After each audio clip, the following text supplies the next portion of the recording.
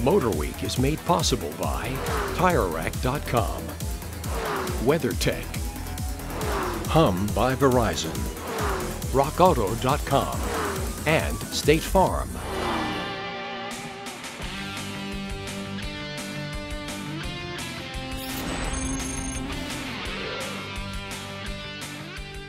Every car company wants a superlative, right?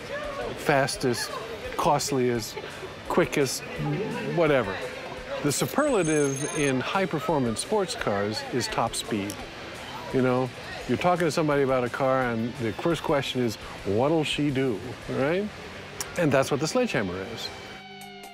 The Sledgehammer project was conceived as a rolling laboratory for Callaway to push the upper limits of making power that was both streetable and reliable. Giving this hammer its mighty swing is Chevy's tried-and-true 350 small block V8, custom assembled by Callaway from hand-picked components and given an adrenaline shot of twin turbos, spooling up to 22 pounds of boost. The power numbers are staggering even by today's standards. 898 horsepower at 6,200 RPM and 772 pound-feet of torque. A custom roll cage was installed for safety, but Reeves Callaway insisted the car retain its otherwise stock interior with air conditioning, stereo, and power seats.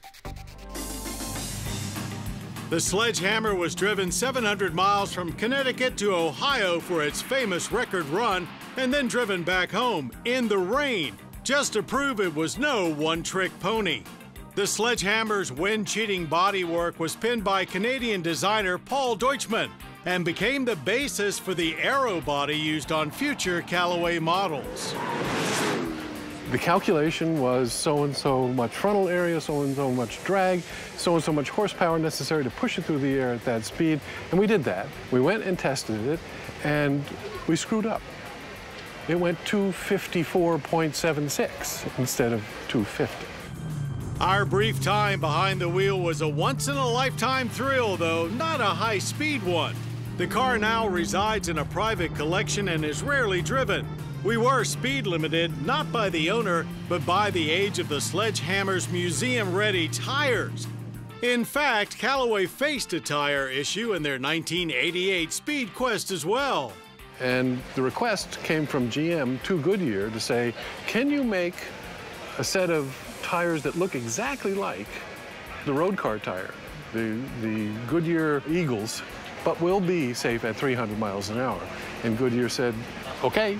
They did it, and when we arrived at the test track, they pull off the street tires, put on the special tires, they look exactly the same, go out and run up to top speed, and the minute that we were done, pull the tires off, put them in the back of the truck, cover them up, and go away, you know.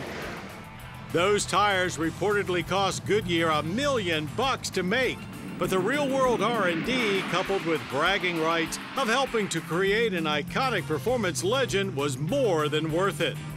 Yes, it's a pity this old warhorse was put out to pasture, but even 30 years after its incredible run to top speed glory, the Sledge still has the ability to outrun most modern machines and will never lose the race to bring a smile to our faces.